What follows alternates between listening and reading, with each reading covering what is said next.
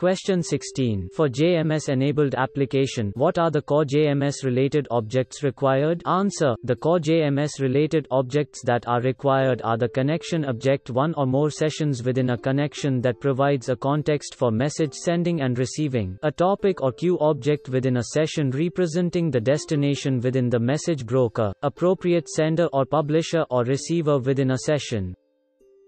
Question 17. What is JMS administered object? Answer. JMS administered object is a pre-configured JMS object that is created by an administrator for the use of JMS clients and placed in JNDI namespace. Question 18. What is the important part of JMS applications? Answer. Session connection, message producer, message consumer, connection factory and destination. Question 19. What is JMS session? Answer. A JMS session is a single-threaded context for sending and receiving JMS messages. A JMS session could be a locally transacted, non-transacted or distributed transacted.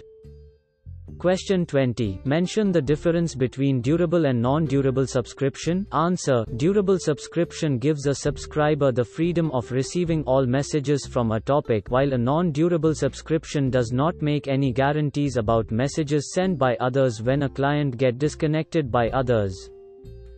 Question 21. What is byte message? Answer. Byte message is a stream of uninterrupted bytes. It contains an array of primitive bytes in its payload. For the transfer of data between two applications in their native format, byte message is used, which may be not possible with other message types. Question 22. Give an example of using point-to-point model in JMS. Answer. Example for point-to-point model would be a printout. When you select a printout option, your system sends the message to the server, and once the printout is taken out, again this server will send the message back to you. Point-to-point model is used when the information is specific to a single client.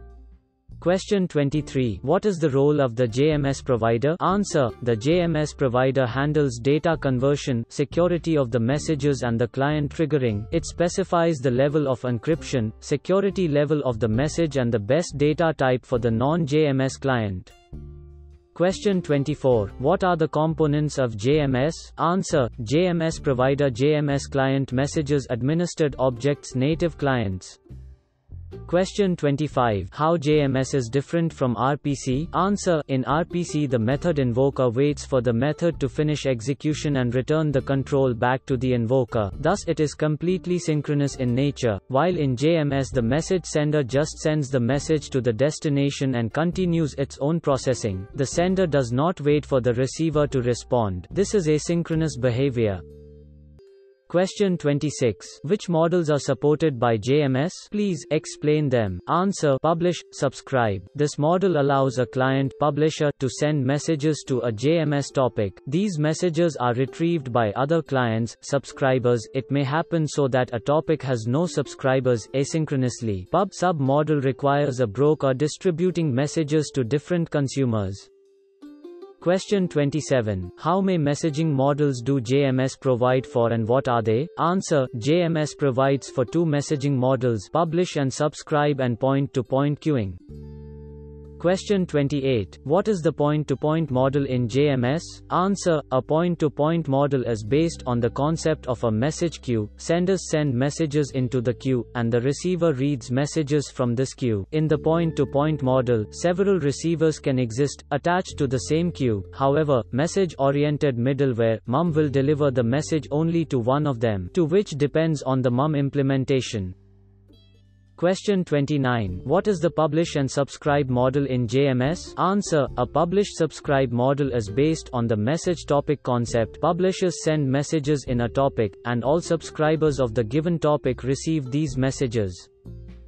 Question 30. What is publish-subscribe messaging? Answer. With publish-subscribe message passing, the sending application client establishes a named topic in the JMS broker server and publishes messages to this queue. The receiving clients register, specifically, subscribe via the broker to messages by topic. Every subscriber to a topic receives each message published to that topic. There is a one-to-many relationship between the publishing client and the subscribing clients.